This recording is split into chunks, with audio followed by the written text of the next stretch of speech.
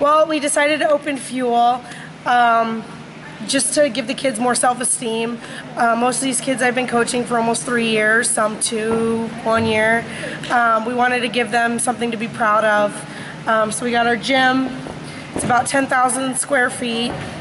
We're probably going to add a second floor next year because we're growing so rapidly. We're going to have 2 half-season teams starting.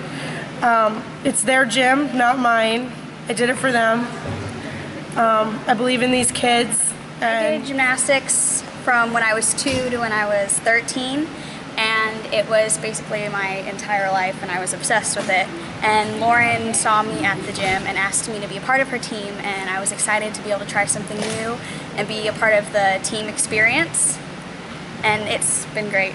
Last November I tore my right labrum, and I had surgery on it in the beginning of June. I've been in physical therapy since then, and I'm doing lots of strength training and finally able to stunt now and slowly getting back to tumbling. And talk about being a part of this new gym and so how excited if they're... Okay.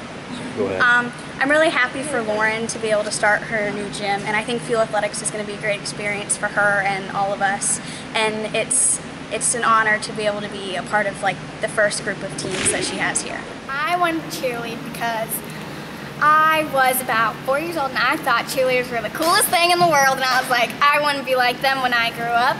So that was my motivation to start.